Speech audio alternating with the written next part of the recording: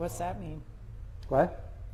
DJ's pointing at us. Oh, did he give us the countdown to 3, 2, 1, and then? No, he just pointed. He just pointed. He's supposed to do the countdown and go 3, 2, 1, and then hit it. I don't think he knows. Oh, so what are we at? We're at February 6th, 2023. We're out here at the winery again. We don't have to worry about the dog coming into play on this one. So People like Mouse showing up in our videos. yeah. So this past weekend we had the opportunity to drive up to Wisconsin. Did I say it right, Wisconsin? DJ? No. Anyhow, we crossed the river there at Prairie du Chien, and then we went north up to... Forever. No. We went up to El Marro Winery. It's kind of right across the river from Winona State University, which is in Minnesota. Winona. Yeah, it's in Minona State. Minona. No, it's in Winona. Winona? Yeah. Okay, Minona, whatever. Mana. So anyhow, we got up there, but on the way up we stopped at a winery before we got to what do they call it? I don't remember this city that Templo. Yeah, something like that. So Templo. Maybe that's it. But the first one we stopped, it was kind of off the beaten path and that. And yeah, we just saw a sign, so we're like, yeah, let's go. Let's go see it. And then we drove up to it, and he had mainly sweeter wines and stuff. Fruit wines. Made out of apples or different types of berries and stuff like that. So, which was interesting to see. So, he was trying to do organic, which for anyone in the industry, you know how difficult that is. So his alcohol levels tended to be a lot higher, because that'll kill off everything. Yeah, because I think he was up to, what was he, like up to 18? Well, somebody else was there who was an Iowa winery and got to talk to them a little bit, and they said that his are 16 and up. Yeah. So I mean, that's so he's getting high enough wine. up there. He doesn't have to worry about. It's almost like a port style wine or a dessert style wine. And so, again, I didn't look at all of them Yeah. to see. We did buy a St. Croix. Yeah. Dessert. But yeah, it was interesting to listen to him, what he does, how he produces it and stuff. So he does say that during the peak time of what do you call that, leaf season, they get very busy up there. So yeah, every winery we went to said they get swamped. Yeah. So it's a big draw is people to go up and see. Yeah, but then we left there and then we headed north again. It was not quite an hour from where that was at, and that was where El Marro. Am I saying it right? Yep, El Marro. El Marro, which is named after Elaine. The kids, I think, wasn't Mark. it? The people involved with the winery. I think it's the original. Yeah. Family. So, if you've ever watched the movie, and you probably heard us talk about it, Wine Diamonds, they are featured in. They're one of the wineries in Wine Diamonds. They talk about how he farmed. She was a master plumber, and then how they basically decided that this is what they're going to do, and they figured it out that if they're going to make wine, they have to make a lot of wine, or that was, I think, one of the. Got to grow a lot of grapes. Support 3 families, and that's what they're doing today. Yeah. So he basically he switched out the farm equipment for vineyard equipment and tanks and stuff like that for the winery, and they make some really good wines. They make. Probably. I was shocked. Yeah. I don't want anybody to take that the wrong way, but it was amazing wine. It was just very, very, very, very, very good wine. Yes. I would highly recommend the clarity of the whites, the smell that you got, the nose, the fragrances that you got from the whites. Were just spectacular, I would say. So. Yeah, and what was fun was they weren't swamped because of the time of year. So we got to talk to basically the general manager. That's what I would call her. Yeah. Sandra, who sat and talked to us for a long time about what they do and how they do it, and And then the winemaker, who is the daughter, came in to pick something up and stopped and sat down and talked to us for probably 10 minutes. So that was really nice. That's the fun part of going to visit really small wineries. I shouldn't say really small, but smaller wineries, and being a winemaker on top of it. It kind of gets you in a little bit more. But you know, if you go to California, it's not unusual for the winemaker to come out and sit with you. Yeah. So, and it's just pretty cool to hear the process, to hear the story, and the different things that they're doing and what they're coming up with and that. So, but then we went and we stayed in Winona. Here you go. I got it right that time. And then the next day when we got up to come home, which was shaking his head. Saturday morning, we wanted to go see a couple other ones. We went to Baraboo, Wisconsin, so we crossed back over the river. We first stopped at something Vineyards. Jordan. Was it? No, Vernon. Vernon Vineyards. Vernon Vineyards. But they were closed. Yeah, they didn't and open. happened to pass by another one that was closed. So the season. Some of it is the season, some of it is. They're shut down because of the tourism and stuff is not there. Some of it was the time of day. So. But they were bigger vineyards. They were giant. Yeah, and then the thing that I noticed too was the trunks on the vines were good size too.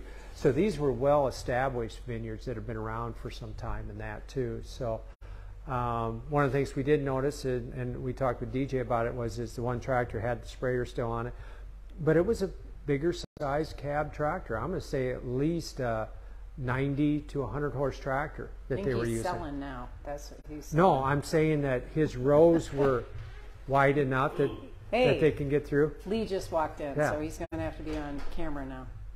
Oh. You're getting ready to go live. Oh, we are live. Oh, you are Live. DJ, get him a glass and let him taste that. Yeah. What is it? So so we went up north and visited a couple wineries, and what we're tasting tonight is Foch. It's a blush. Yeah, they made it. It's a Foch rosé. Yeah. So interesting.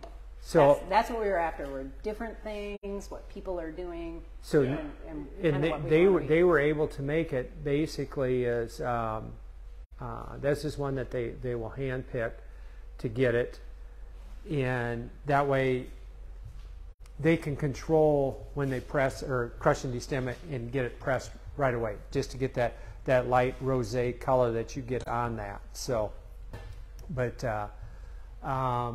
yeah, they had a couple of the wineries that we did go through. They had the Foch, the Frontenac, the Petite Pearl, grapes that we grow down here. They had St. Pepin. That was really good. Dry, mostly dry. Yeah, and that was encouraging. Semi-sweet. Yeah. Some sweet. I mean, just like us, it's just some. Yeah, and it was encouraging in that their semi-sweets weren't over the top and stuff. So this one's semi-sweet, so it's got a little sweetness to it. It's not bad. Do you think, Lee? No, it's not. I think your version would be better. Yeah. Well, that's because we'll get grapes from over at Ron's. So. Yes. Yeah. But it's something different that we haven't tried with our and we've talked about it before, is trying to make a rosé out of some of our red grapes, or make a white wine out of, because you can do a clear Pinot Noir. Yeah, if you press it or crush and stem and press it right away, get it off the skin so it has very little contact with. We just got a call. Sorry about that. Hopefully we're still there. So. But that's different things that you can do, and we'd like to try it. And this might be the year that we do it. Just try something out of the norm with the grapes and see what we always think that, but it's always, we're too tired. Yeah. When it comes right down to it. So. But the purpose of the trip was to look at what everybody else is doing and see who we want to be. Yeah. And find different things like this. Yeah. And there were a couple different things we found that we're like, maybe we should try this. So Road trips are good for that. Yeah. And as long as you get a nice pillow to sleep on, your neck you wake up and you can't move your head. Move his head today, so yeah. I was at the chiropractor this morning. Yeah, the pillow that I slept on up there was not comfortable. So, but anyhow, we went to Wollersheim's, was the second winery that we went to. starting on that place. Saturday. And that's up there by the Dells, Wisconsin Dells, or Madison area. So it's not that far of a road trip. If you're looking for a nice, what I'm going to call, correct me if I'm wrong, California-style winery I wouldn't say so. setup with the looks. You go in. Oh, the looks, yeah. from You've the got outside, you've got but- the cave, and the setup with the vines up on the bluff, so to speak, and then the entry of going into the winery itself. It is pretty impressive Yeah. when you see it. It is, but there's no personalized. It's not personalized at all. Well, you don't have We the usually the vineyard out there, so they're busy. They had quite a few people in there when we were in there. But then the downside to that is they have a distillery, and if you couldn't get in for your tasting, you had to go over and try their spirits. That So, was the downside? well, I would say it was, yeah. I was being sarcastic. Yeah, you got to go over it. They just started a distillery up there, which we're starting to see. I think more wineries are dabbing into the distilling aspect of it. So, I think that may be a thing to come with the distilleries and the wineries hooked together. DJ DJ's giving us the shaking his eye. head that's what he wants to do. So, but we're supposed to have bottles come in this week. Hopefully, I was hoping that they would be in today, but they weren't. So now Wednesday they're supposed to be coming in. Yeah. So if Lee said he would help you push them in. All right. Yeah. There you go. So make sure she don't drop the whole pallet over or something. So, Don't worry about it. so we have moved hoping things. maybe We he have would moved today. things around in here. The other thing you guys seen, I was over in Anamosa today. Yes, I was looking to see what was open, but on the other hand, I brought a bottle of our Petite over there, and I actually tried it with Tony and. So you were drinking with Tony and Brandon then? Yeah, well, Tony had a sip. So, but Brandon, and it was very interesting just to hear the comments that he was picking out from it. Now, it's been, what, 3 weeks since we bottled that, Deej? I think it's about 3 weeks. So I wasn't sure what we were going to get for taste, what it was, or how it was going to come out. But it's progressing really nicely. You opened it up. We let it set a little bit. You did pick up the notes of like a plum or the notes from the Petite itself, but you're also kind of getting maybe a peppery, I don't want to say spicy type of a note from the barrel itself. He was thinking that it was American oak, but I told him it's a hybrid style oak barrel that we used with American heads that are toasted at a medium plus, which is a little heavier toast for the medium style. But it was tasting really good, but the longer it sat in the glass, we had maybe a half a bottle at most. But the longer it sat in the glass, it really opened up, and you were picking up some of the other berry notes and stuff coming through on it. So, and it's got us both enthused about it, and that because I says, this is just 3 weeks into it, that I says, you wait 3 months from now, it's going to taste completely different.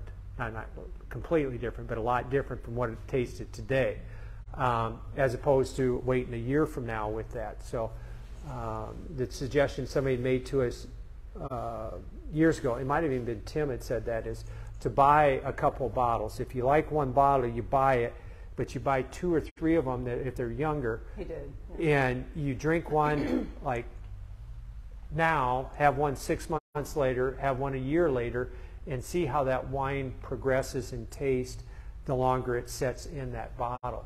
And it's kind of a unique thing to compare it to in that. So the wine is growing, it is aging, it is maturing in the bottle even after you put it there and cork it. So, which is always kind of interesting to me. So, but other than that, do you got anything to add? I didn't know. After that story, no.